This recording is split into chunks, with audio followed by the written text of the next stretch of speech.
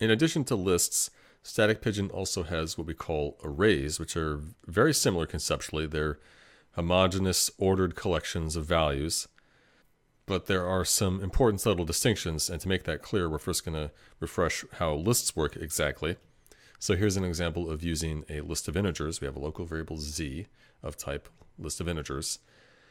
And in the next line, we're performing a set operation. We're trying to set the value within that list at index 0 in this case to be the value 999. The problem with this line is that at runtime, at this moment as of yet, z is still nil. Recall that variables that store lists in Pigeon are actually just references. They're storing addresses of lists. The actual list exists somewhere else in memory. And so as of yet, there is no actual list. We just have a variable that can store a reference to a list. And so this operation is invalid. The compiler doesn't know that, though. The compiler doesn't presume to know at any moment what is assigned to any variable. It doesn't presume what the actual values are. It just knows their type. So it's going to accept this line of code and compile, but then at runtime, we're going to immediately have a problem. We would have the same problem if we tried to do len z, because z is still currently nil. You try and perform a len operation on nil, then it's nothing. It can't give you the length of nothing. So that's also a runtime error. But then in the next line, we finally are actually creating a real list of integers. In this case, an empty list of integers. That's what this operation does. Remember in the previous slide, we had actual values here, so we can like populate the list with initial values. But in this case, we're just creating an empty list of integers. And that's being assigned to z, meaning there's now this new list of integers somewhere in memory, and its reference, its address is stored in z. And now the len z operation is valid, and it's going to give us back 0. And also we can push to z, adding new values, tacking them onto the end of the list, and expanding the size of the list. That's what this does. So on the next line, if we do len z again, well, now it's 1. Looking at arrays now, arrays are also logically, they're collections of multiple values of the same type stored in a particular order. There's the first thing in the array, the second thing, the third thing, etc. But the first important difference is that for an array, the size of the array, the number of elements it has, is integral to the type. So here, when we specify an array of integers, we have to also specify that it's an array of 3 integers. And in fact, the value we supply here, it has to be a number literal. You can't put in an expression. You can't have like an operation that returns something, because the compiler needs to know at compile time what kind of array this is. So it can't be some value that's produced by running the code. It has to be a so-called compile time value. Anyway, so another important difference is that the local variable a here is directly storing an array of 3 integers. So what that looks like in memory, if you imagine what a looks like, it's however many bytes are required to store a single integer, and then 3 of those slots right next to each other in memory. It's all contiguous. We're not using a reference pointing to the actual array elsewhere in memory. It's directly the array itself. So we don't then create the actual array like we do with lists. But with lists, we have to actually create a list and then assign it to a variable storing a reference to the list. Here, the variable itself is the array. And then in the first line of code here, we can use len on a because a is an array type, and it's actually just fixed at compile time. It's known at compile time what the len of a is going to be. It's always going to be 3. There's not much reason to use len on arrays because you can always just look at the type of the array to know what the size is. But stylistically, you might prefer to write the code this way. Just to be clear, this isn't really a runtime operation when the value of len is an array. It's known at compile time what the length is. Anyway, then in the next line, we can use get on the array, and we get the value index 0 and then 1 and 2. And all of them are the value 0 currently, because when you create an array, the initial values sitting in the array are the default for whatever type of array it is. So this is an array of integers, and the default integer value is 0. So all the values currently are 0 sitting in the array. The fourth get operation here is going to be a problem, though, because this is an array of 3 elements, and the last index of the array is 2. 3 is outside the bounds, and so at runtime, this is going to trigger an error. It's going to abort our program. It's a bad operation. You might be wondering, well, if the compiler knows what the size of the array is, why can't it look at this and say that it's invalid? Well, when we do a get operation and we plug a number literal, an actual value written in code right here, in principle, yeah, sure, the compiler could look at this and say that's invalid. But there, imagine instead of 3 here, I did some kind of, I don't know, called some function foo, and it's going to return the value 3, some index out of bounds. The compiler doesn't know what value any function returns. It can't know. Like, that only is determined at runtime. It depends on what happens at runtime. So it doesn't even bother to check in cases like this, even though in principle in this specific case it could, but it doesn't bother. It considers it your responsibility to make sure that when you index into an array, you have to specify valid indexes. So it's not going to catch this at compile time, but it will catch it at runtime because it checks the bounds every time you do a get or set operation and makes sure that the index is inside the is within the proper bounds of your array. The next line, though, this first set operation, that's fine because index 2 is within the bounds of our array. It's the last element of the array, and we're setting it to 999.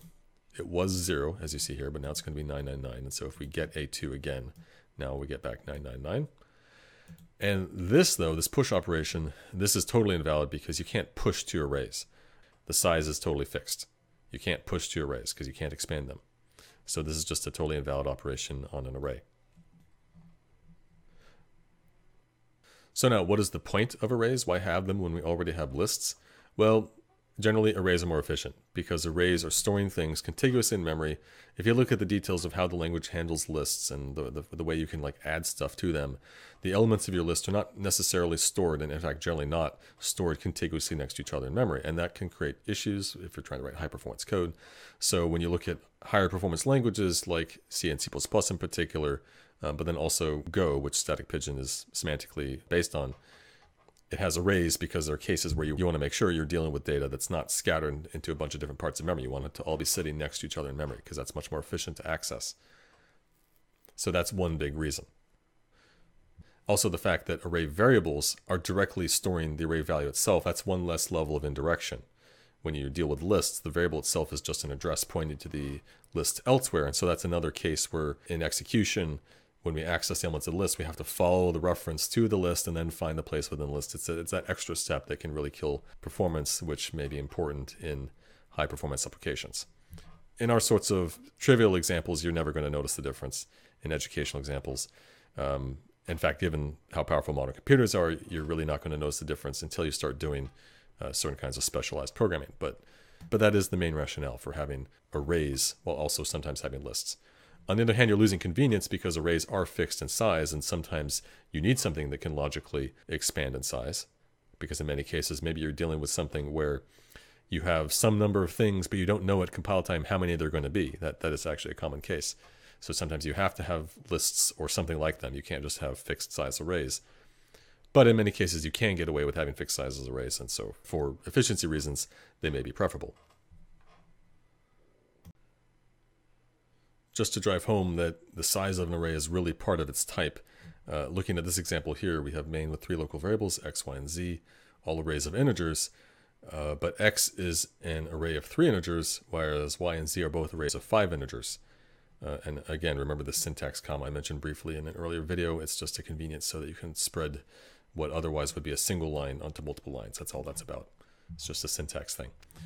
Anyway, so what we see here is that if we try to assign y to x, that doesn't make any sense because they're both arrays of integers, but y is an array of 5 integers and x is an array of 3 integers. So I'm not even sure what that would mean to try and assign one to the other, and the compiler doesn't either, so it totally rejects it.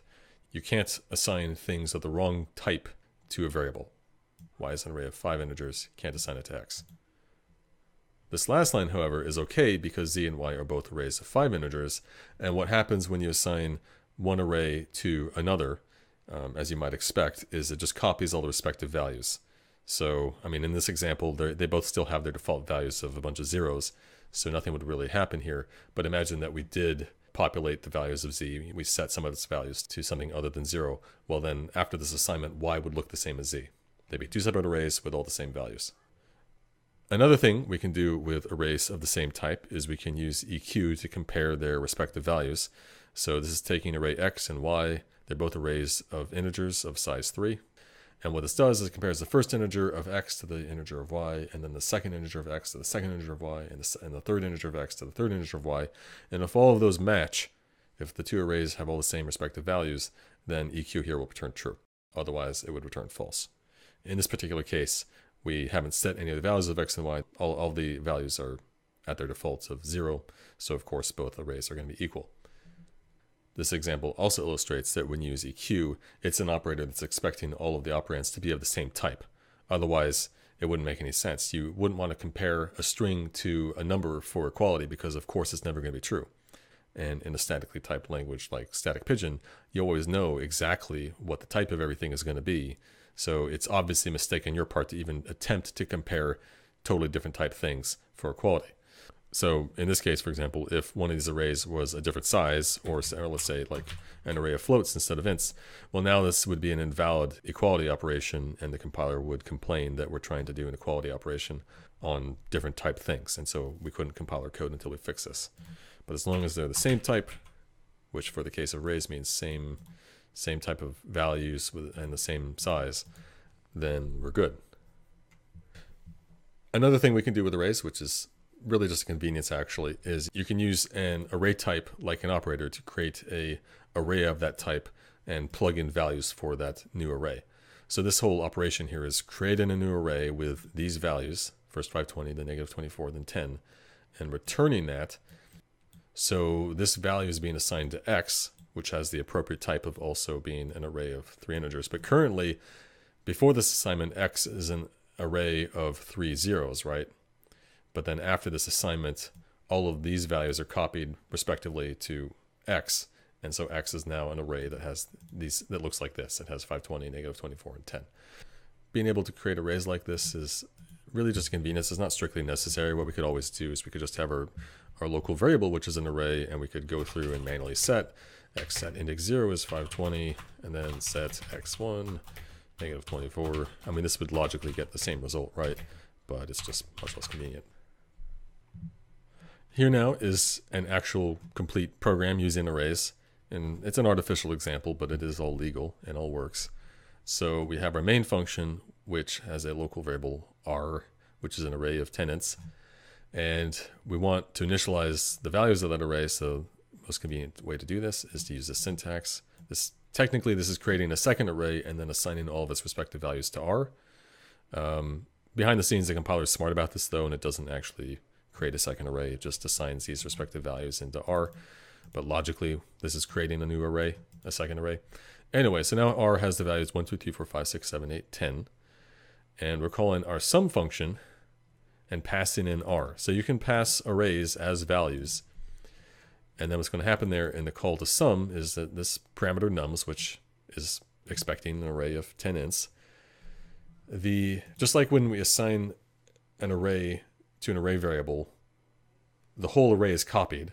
Logically, it's the same thing when you pass an array as argument to a function. So this array is, with all these values, is copied to nums. So nums now has the values 1, 2, 3, 4, 5, 6, 7, 8, 10. Did I skip a number? Oops. Why is it? Oops. There should be a 9 there. Yeah, obviously. Okay, so nums function, which is declared to return an integer, meaning there has to be a return statement at the end, and it has to be an expression which is an integer, and that checks out. The local variable val is declared to be an integer, so this is all good. And what we're doing is we're iterating through all the integers in nums and accumulating them in the variable val. That's all this is doing. So we use for each to iterate through our array of nums, just like we would with a list. V, each time through the loop, gets the value from the array. We're adding that to the current value of val. Oh, by the way, here, val, this is different from dynamic pigeon. In dynamic pigeon, again, when you create a local variable, val would have the default value nil. So it wouldn't be a number at all, and so this would be an invalid operation the first time because you can't add a number to nil. That's a bad op. But this is okay because here in static pigeon, it's an integer, and the default value of val, its initial value is 0. So we don't have to explicitly say that val is 0. We could put that there and be fine, but we don't need to. So the initial value of val is 0. Go through, add each value of the array to val. That gets accumulated, and then we return it. We return the sum of all the numbers. So then this should return 55. So this program will then print out 55 because that's what sum, when we pass in this array, is going to get us back. Do note that this is one case where arrays can be less convenient than lists because we've defined a function sum that only works for arrays of 10 integers. It doesn't work for arrays of any other size.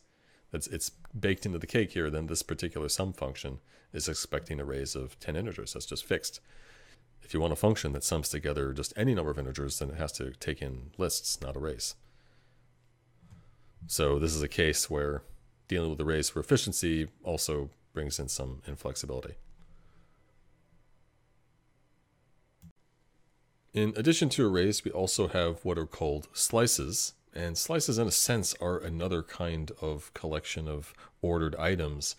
But what a slice actually represents is a pointer, a reference into some index of an array, say like to the first element of the array or the second or the third or some position within the array. And then logically, it also has a length and a capacity. Effectively, then, it represents a subrange, a portion of some existing array.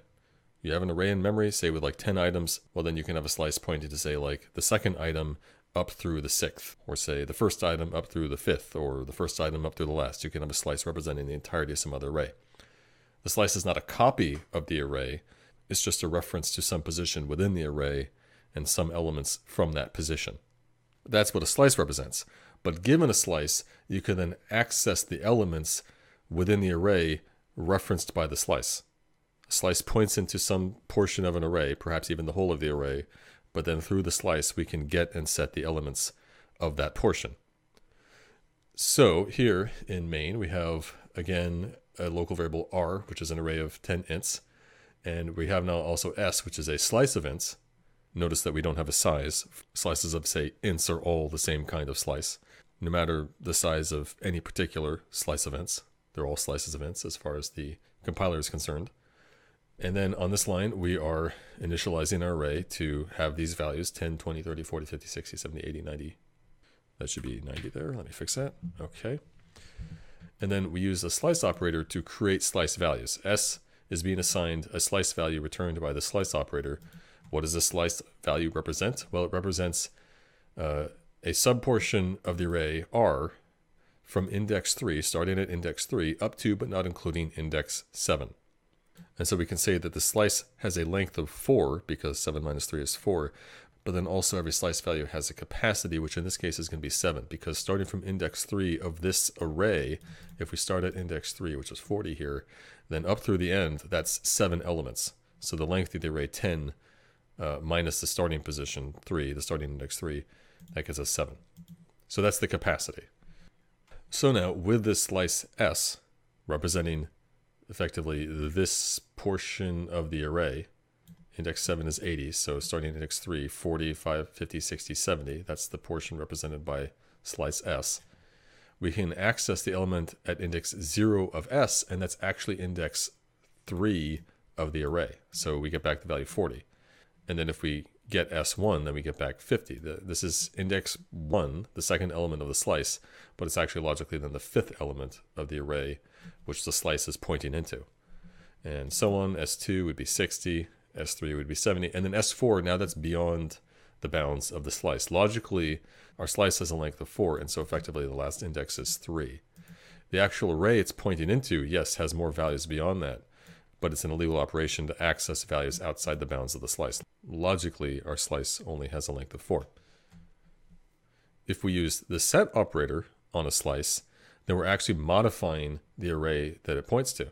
So here, if I set index 0 of the slice S to be negative 999, well, the value that was there at index 0 of the slice, that's index 3 of the array, that it was 40, now it's going to be negative 999. And so if I get the value at index 3 of the array, that is that particular slot within the array, so we get back that value, negative 999. So to be very clear, a slice points into some existing array. The array is separate from the slice, but when we get and set values through the slice, we're actually accessing the array. Flipping this example, if we set a value in the array, well, that change can be seen in a slice pointing into the array. So here, if we set index 6 of the array, that's position 0, 1, 2, 3, 4, 5, 6. It's a 70 value. If we set that now to 1, 2, 3, 4, and then get index 3 of the slice, this is also index 3 of the slice, because the slice starts here at 40. This is 0, 1, 2, 3 of the slice. We get back the value 1, 2, 3, 4. To make this absolutely clear, here's the same basic setup. We have an array of 10 integers, and we also have a variable s, which is a slice of integers. the array is initialized to have these values 10, 20, 30, 40, 50, 60, 70, 80, and that should be 90, 100. And understand that this variable s initially, its default value is, it's not referencing any array yet, and it has a length of 0 and a capacity of 0. It's not nil, it's not nothing. And so we can use len, which gets us the length of the slice, which is 0. And the cap operator, which only works on slices and gets us the capacity of this slice, which is currently 0. But then if we use get on the slice, well, it has a length of 0, so any index is invalid, any index is out of bounds, and so getting index 0 from the slice will give us a runtime error. But then if we use the slice operator on the array, with starting index 0 and end index 7, assigning this return slice to s, well, now s is a slice that points into array r.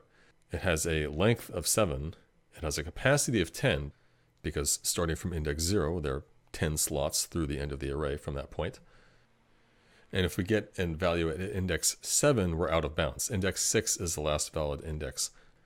If I then assign to s a new slice value, pointing into the same array and also starting at index 0, but going up to but not including index 10, well, effectively now we have a slice representing the whole array. And so length of s is 10, capacity is again 10. And if I get the value at index 7, then we get 60. The value at index 9, the last element of the slice and also the array, is 100.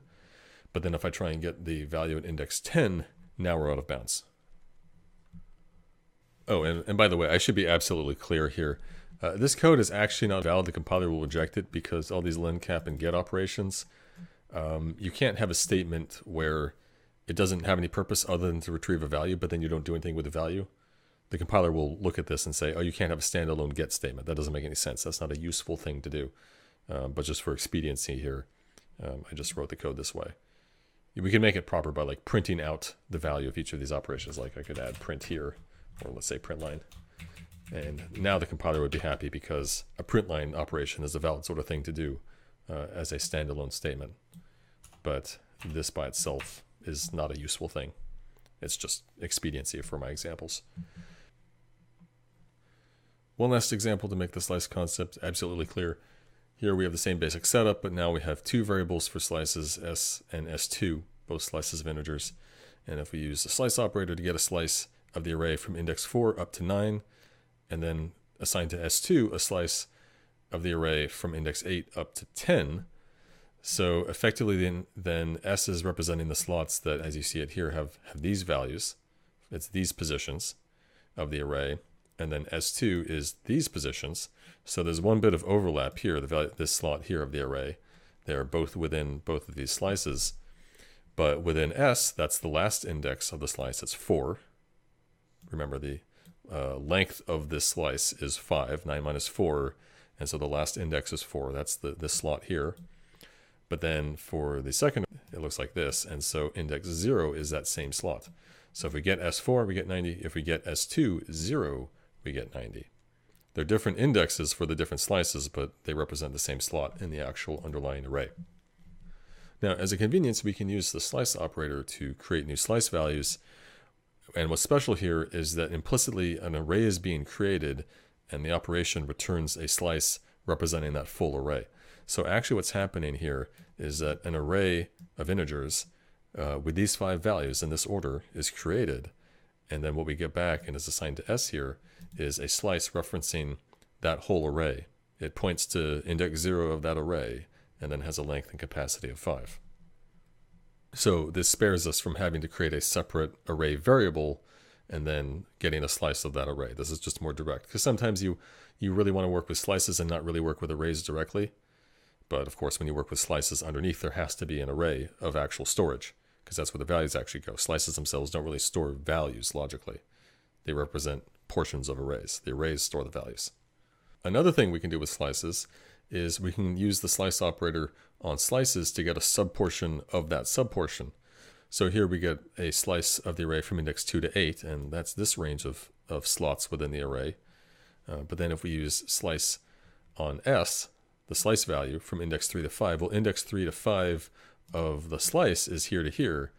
So we get a slice representing this subportion of the array. Logically, it's the same effect as if we were to assign to S2 if we just directly did slice on the array itself, but with indexes, let's see, 5 up to, but not including 7. So both of these assignments here are assigning to S2 equivalent slice values. Very essential when dealing with slices is the append operator, which, given a slice, returns a new slice with a new element tacked onto the end. That's the gist of it. Here we have an array of 10 integers and then 2 slices of integer variables, s and s2. And we assign to s a slice of the array from index 0 up to index 8. And so we get a slice which has a length of 8 and a capacity of 10 because starting from index 0 through the end of the array, there are 10 elements from that position. And then if we use append on s, well, we're appending to a slice of integers, so we need to specify an integer value. So we're appending the value 1, 2, 3, 4. What we get back from this operation is a new slice, which has a length 1 greater than the one we started with. S has a length of 8. Now this new slice, S2, has a length of 9. And the capacity, though, is still the same. It's 10, because this new slice value is pointing to index 0 of the array, and through the end of the array from that position, it's still 10 elements from there. But because this slice has a length that's 1 greater, we can now access index 8 of S2, and what we get back is the value we just appended, 1, 2, 3, 4. Be clear, though, that the original slice stored in variable s is unchanged. It has a length still of 8, it has a capacity of 10, and if we try and access index 8 of s, then we get a runtime error. It's because it's out of bounds given the length. Also be clear, these two slices reference the same array. So indexes 0 through 7 are shared between the two slices, but then s2 has a length 1 greater, so it also has an index 8, which s does not. So if I set index 0 of the array to have the value negative 1, 1, 1, and then I get index 0 of s and s2, well, those indexes of the slices correspond to index 0 of the array, so they also now have the value negative 1, 1, 1. Now in this scenario, when we appended to s is a slice pointing to an array where the length is less than the capacity, and we're appending just one value, so there was sufficient space in the underlying array for this value we wanted to append. There's a place to store this value 1, 2, 3, 4 in the array. Sometimes, though, when we use append, maybe there's not sufficient space left in the array. Maybe there's not sufficient capacity. And what happens there is something different. In a slightly modified scenario, if our original slice s represents the full range of the array, it goes from index 0 up to but not including index 10, then the length and capacity will both be 10. And you might think then, well, if I'm going to append to the end of the length, well, that's beyond the end of the capacity, so I can't append more values. But actually, no, we can still append to this slice. And so we do so here, appending 1, 2, 3, 4. We get back a new slice stored in S2, and this new slice length is going to be 11, and the capacity is also going to be 11, or actually it might possibly be something greater. We don't know. It's guaranteed to at least be 11, though. It's going to be sufficient to store the length of the new slice, and we'll explain why it might vary in a minute. But anyway, so we get the last index from this new slice, index 10, and we get back the value which we just appended, 1, 2, 3, 4. Meanwhile, the original slice is unchanged, so the length and capacity of s are still 10. And if we try and get the value at index 10 of this slice, well, that's still out of bounds for this slice.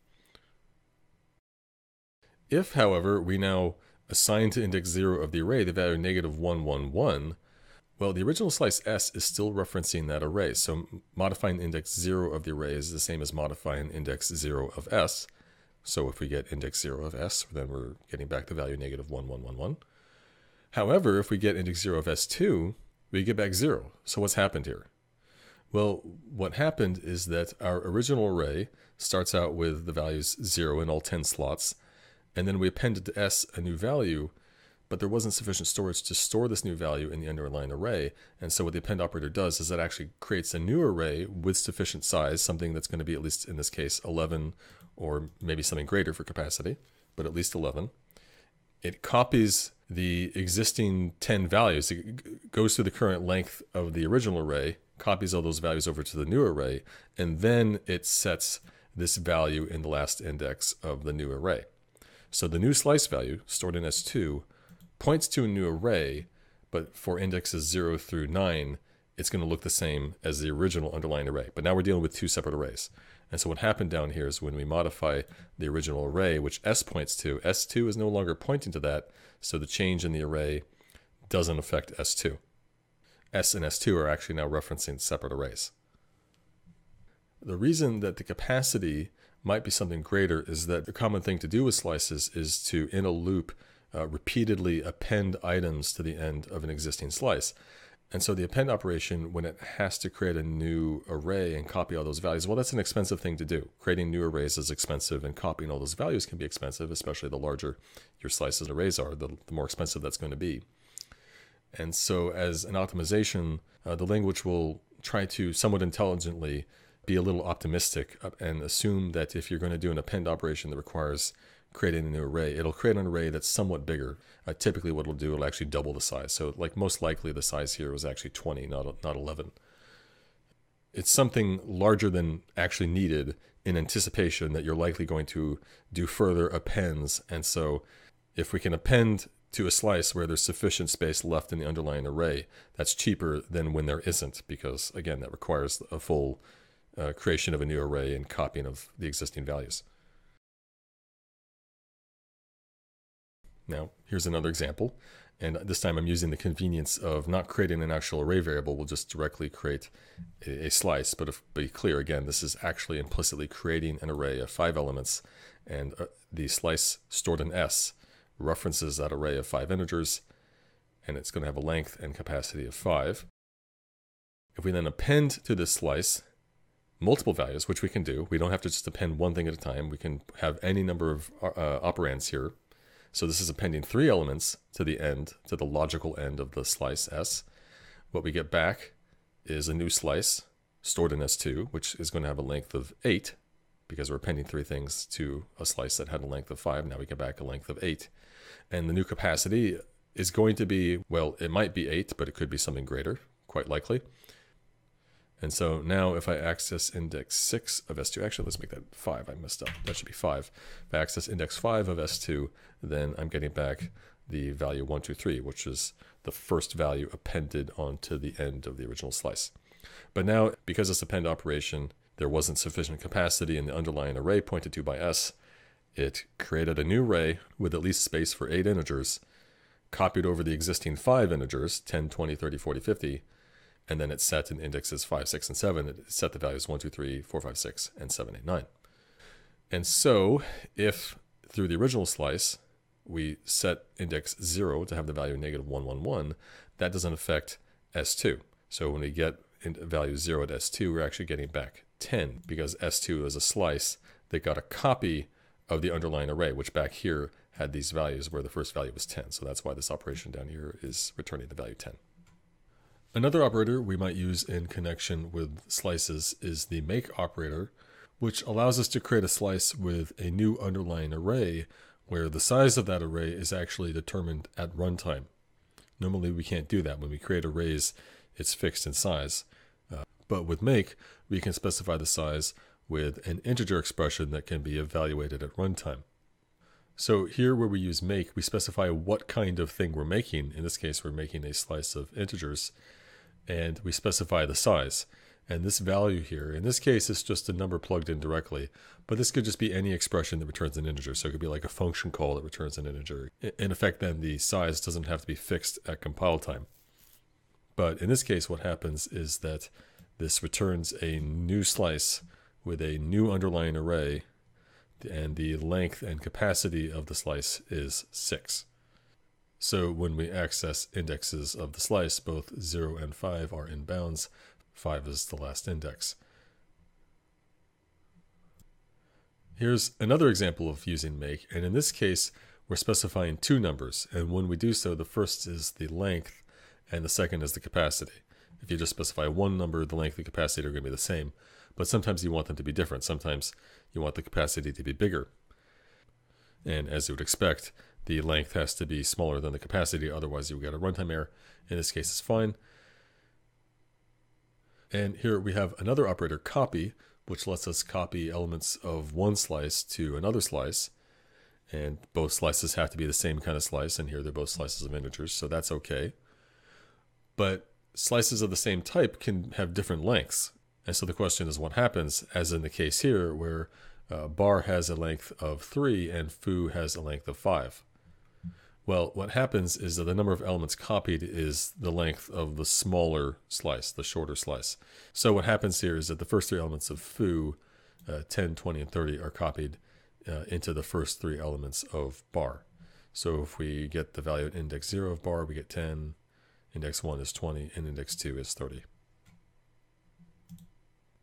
Earlier, we looked at this example function sum, which took in an array of 10 integers and returned the sum of all of the values in the array. And as we mentioned, the great limitation of this function is that it only works on arrays of 10 integers, not arrays of 9 integers or 11 or any other size, because that's just a property of arrays, is that the size is integral to the type. So arrays of 10 are a distinct type compared to arrays of some other size. For that reason, we generally use slices as inputs to functions and outputs of functions instead of arrays, because it's more flexible that way, because they're not fixed in size. Here we have a version of sum that takes in a slice of integers, and so this function can return the sum of any number of integers, not just a fixed particular number of integers. For another example of where we would probably use a slice rather than an array, say we have a function natural nums, which given some value n, some integer value n, it returns an ordered collection of the natural numbers up to length n. So say if the input is 5, then we get back the numbers 0, 1, 2, 3, 4, the first 5 natural numbers. Again, we couldn't use an array for such a function because arrays are fixed in size, so instead we have the function return a slice of integers. And so here, if I have my locals variable nums, which is a slice of integers, be clear the default value for a slice, the slice variable here, it starts out as a slice value that references no array, but it has a length of 0 and a capacity of 0. So there is a slice value, it's just a slice value that represents no elements of any array. And now if I use forInc to count from 0 up to but not including n, each time through I'm going to append the value of I to nums. And be clear what's happening here. Each time through, the append operation gets us a new slice which has a length of 1 greater, and we're trying to accumulate the result into one slice nums, so each time through we're actually appending to nums and assigning the result to nums. From nums we're creating a new slice and then clobbering what nums was. It's very important to get this detail right, because if we just do an append operation, that's not actually modifying nums itself. That's just creating a new slice value which would get lost if we didn't assign it to anything, if we didn't keep it. So that we have to accumulate it in nums. In any case, once we get through this loop, we then have nums, which is a slice of the natural numbers of length n, and that's what we return. Now, this code is perfectly correct, but there's something arguably objectionable about it, and that's how it uses append. The problem with append is that it can be potentially expensive, especially if we're doing it each time through this loop. If we can get away with it, that's something we want to avoid. We don't want to have to repeatedly append onto the same slice through many iterations, because append, in cases where there's no more capacity, it has to create a new larger array and copy everything over, and that's all very expensive. When we use append in a loop like this, then potentially we're having to do that expensive operation many times. Ideally, instead of using append, if we know how large the slice needs to be in the end, we would just create a slice of sufficient size at the outset and then just use set as we go through the loop to populate the slice with values. So instead of writing the code this way, we can instead write, here again we have the slice of integers, nums, but then before the loop we just use make to specify its size, which we know is going to be n. And so we're just creating an array once of size n, and then when we go through the loop we just use set to set at position I the value I. So this code has the same result, but it avoids using append in a loop, which potentially can be very expensive. Now, be clear, instead of using slices, we can always accomplish the same work by just using lists instead, and arguably that would be more straightforward and simpler. What that would look like in this case is you could write natural nums this way, where we create an initial empty list before the loop, and then we go through the loop and we push the value of I onto the list nums, and then once we're through the loop we return nums. But for similar reasons, it's best if we can avoid pushing in a loop for the same reason we generally want to avoid append. It's a relatively expensive thing to do. Ideally, the list would be its full size at the outset, and we could just use set when we go through the loop. And so we can actually use make on lists and specify a list of integers here of size n, thereby creating a list with n integers, thereby assigning to nums here a list of n integers, all set with initial values of 0. But then we go through the loop and we set the value at index I to the value of I, thereby populating the list with the natural numbers in order.